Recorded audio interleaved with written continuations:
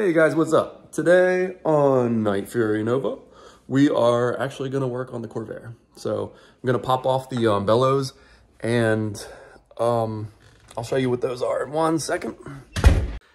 So the one thing I find really interesting about this Corvair, you know, I've owned the Nova for a long time and there's a million parts for it. It's all well documented. It's easy to work on. Everything, it's the design is like pretty good.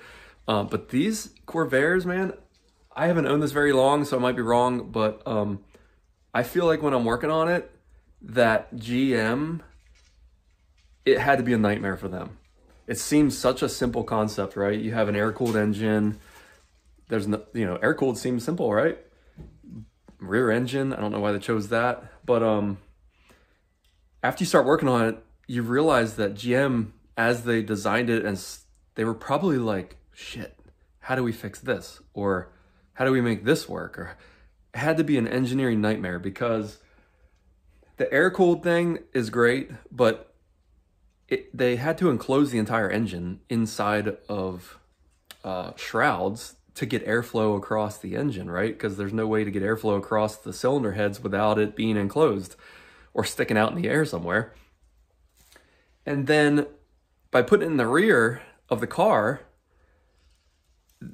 they had to come up with some type of differential to drive the wheels from the rear, right? So the differential's in front of the engine, and then in front of the differential is the transmission.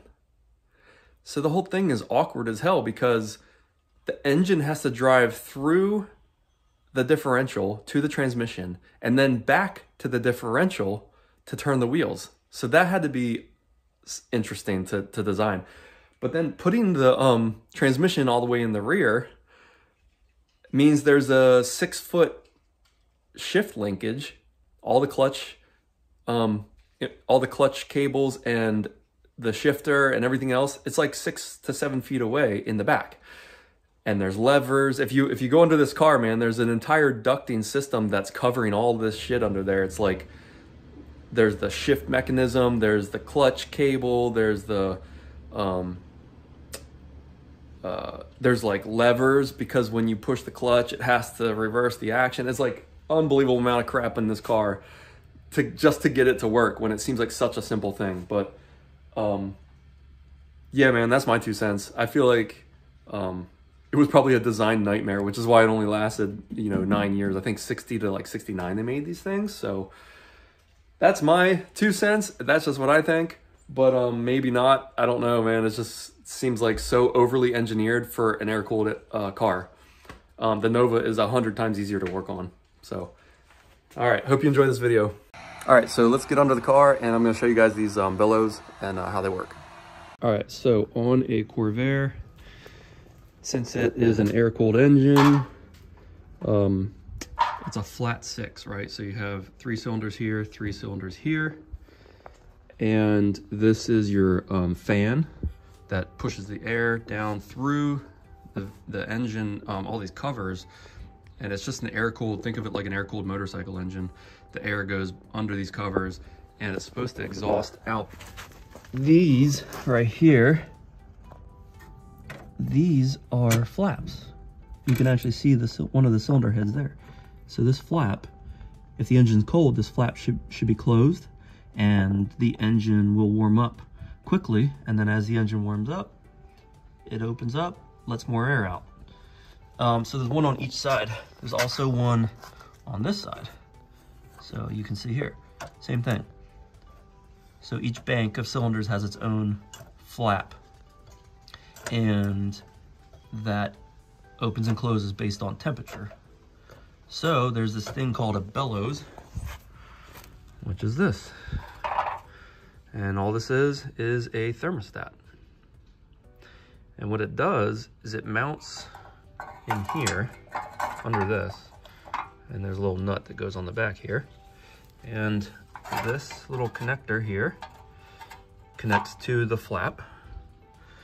And all this thing does, it's gonna be hard while I'm holding the phone, is it opens and closes based on temperature. And so since this is mounted here, it'll expand and it'll open. and it'll contract and it'll close. So what happens though, since these are old, these are filled with like a refrigerant that, think of it as like water. So when it gets hot, it boils and evaporates and it causes it to expand. And then it gets cool, condenses, and it wants to go back to like a liquid state and pull closed. So you heat it up, it starts to expand because it starts to evaporate. And yeah, that's all it is. So it's filled with like, I think they said like maybe an alcohol solution, but it's basically like a refrigerant that goes from liquid to a vapor. Now what happens is, this thing is normally open with nothing in it because it's kind of just like a spring. So what happens is the bellows, they get stuck wide open, and that's a sure sign that the refrigerant has leaked out. So I looked at this closely. Let me see if I can get this up here for you guys. And I was looking for a leak, and sure enough, here we go. There it is, right here. Let's see if I can get the camera to focus on this. There it is, cracked. You can actually see multiple cracks, right? So right there, refrigerant leaked out, and this thing went open. So you can see it's just corroded, man, it's old. So yeah, that's how that works. Now, there's not much I can do for this. I was gonna try to repair it, but that isn't gonna happen because I can't solder that. That thing is just old and ruined. So I'm gonna get some new ones and try and get this thing back to working. All right, so I'll show you this while I've got this cover off. There's one of your cylinder heads, and here's your head, right? This is the exhaust coming out here, right? Comes right to the muffler. And what's cool is it's like a motorcycle. Think of like a Harley or something. There's your push rod tubes, right? So they ride on the cam in there, and they push. You got your lifters and everything, just like a small block Chevy, but these things are only sealed with O-rings, so they're prone to oil leaks because the O-rings will start to seep oil. So yeah, that's pretty cool. That's all it is, man. Independent rear suspension. I got a differential oil leak, but it's coming from the rear differential seal, so that's something else I gotta look at. The other cool thing is these blocks, they're all aluminum. And they use them in airplanes because they're lightweight. They make most of their power around 3,600 RPM, which is perfect for cruising in an airplane. And they're ultra reliable. Lightweight, no water. Let me show you what else we got here. All right, so this belt, it's kind of cool the way they do this. They run this belt down, around, goes down around the crank, down there. So it's all bent up. They were prone to slipping off because of the crazy angles that they have to deal with. This is the mechanical fuel pump. So there's a cam, a lifter that rides down there on the cam, and it just pumps for the carburetor, which maintains about 5 to 7 PSI. And yeah, it works pretty good. And we got the choke. This thing has an automatic choke on it. That works pretty good. So yeah, man, that's it. Hope you learned something today. All right, so I'm gonna take this other side off, this other cover right here.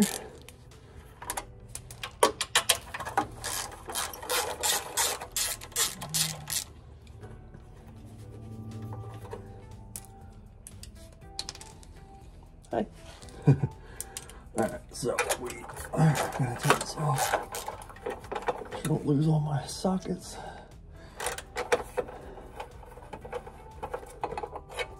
It's only held on by a few screws here, and I'm just taking off the air cover that directs the air back towards these bellows and towards these vents.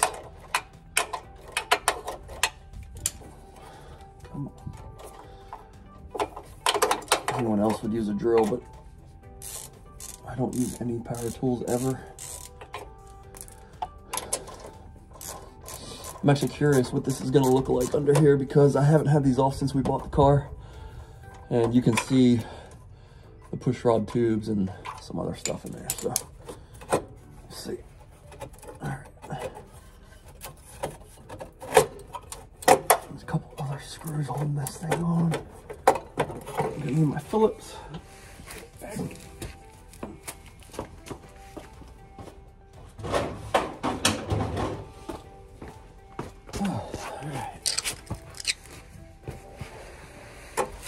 Phillips.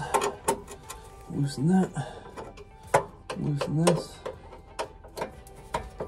And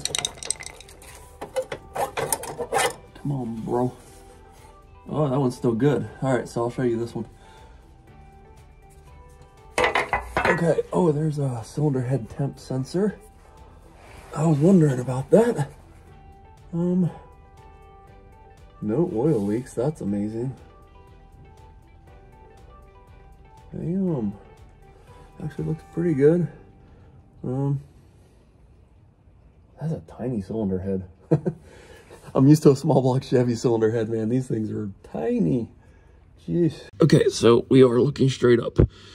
There's the cylinder or valve cover. This is number 1 cylinder, and you can see there, they actually provided you with a cylinder head temp sensor. So that's pretty cool. I think that triggers the dummy light up on the dash for overheat. So I'm not mistaken, it's like around 500 and some degrees, I think. Maybe that this trips. Because these cylinder heads were made to handle some pretty high heat. So yeah, I'm gonna try and get that working. I'm gonna see if that works. But otherwise, it looks pretty good under here. Let me show you this bellows. Okay, so what I'm doing is heating these up. And believe it or not, this one I believe is still working. So give me a minute, I'm gonna heat this up and we will watch it expand and contract.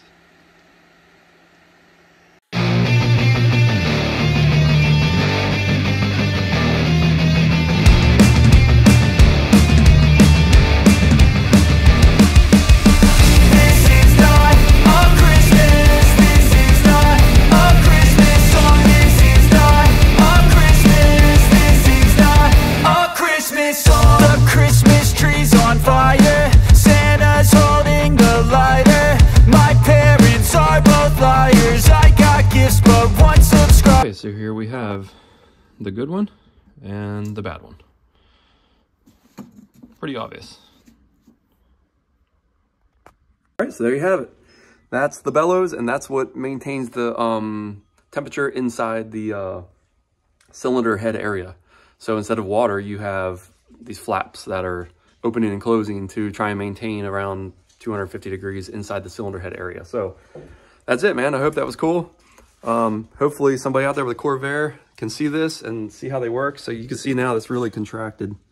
It's pulled tight. So yeah, that's all it does. It just drives this thing open and closed. All right, guys. So I hope you like this video. Stay tuned for more, and I'll try and post more on here next time I do something to the Nova. I'm gonna document everything on this channel. So take care, guys. See ya.